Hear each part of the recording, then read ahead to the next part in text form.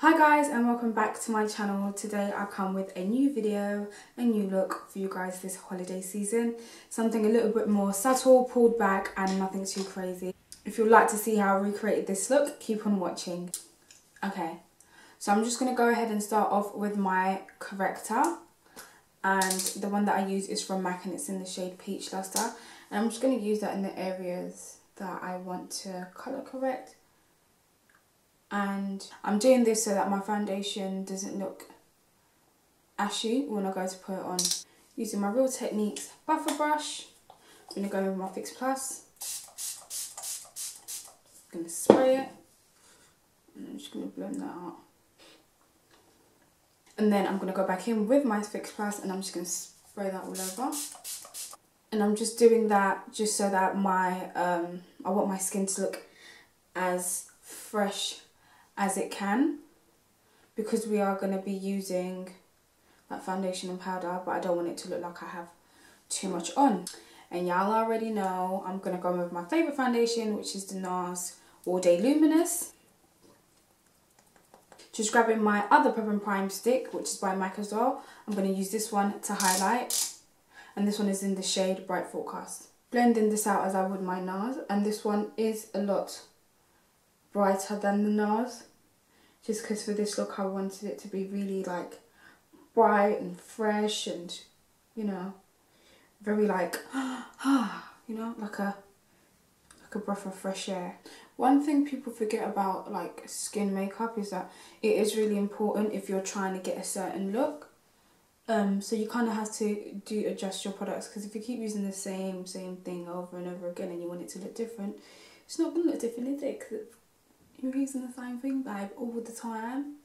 And going in with my Tom Ford, my fave, the shade in Illuminate. I'm going to take the darker colour from this one this time, which is this one here.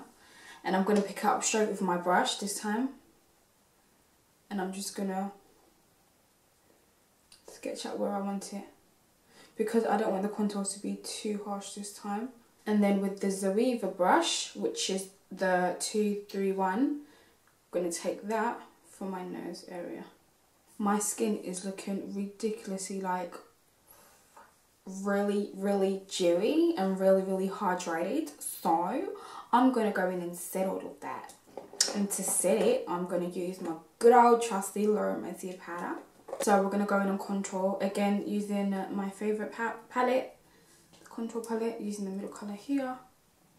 So now we're gonna set only the highlighted areas, yeah? So usually I do go in with my mineralized powder and I just dust off what I've got on. But today, because we are having skin that's like, you know, breathable, I'm gonna go in with my NC42 powder. Now you can see how light that is, yeah? This is where things can go south, so take your time with this. I'm literally dipping like that, tapping off the excess, and instead of dusting that powder, I'm setting it with the powder on, because I want extra hold. And what that's doing is it's not only setting the under eyes, but it's brightening, making it look brighter, like a lot brighter than it already is. Okay, so that's now all done. Now we're going to go in and set the rest of our face.